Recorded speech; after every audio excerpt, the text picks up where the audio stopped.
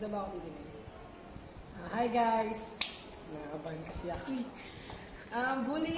Bullying is one of the major issues that we face right now in our society.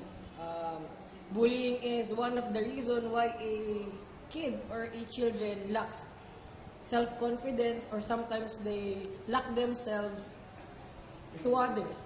I mean, they shut their own to others. Kasi, feeling nila hindi sila belong.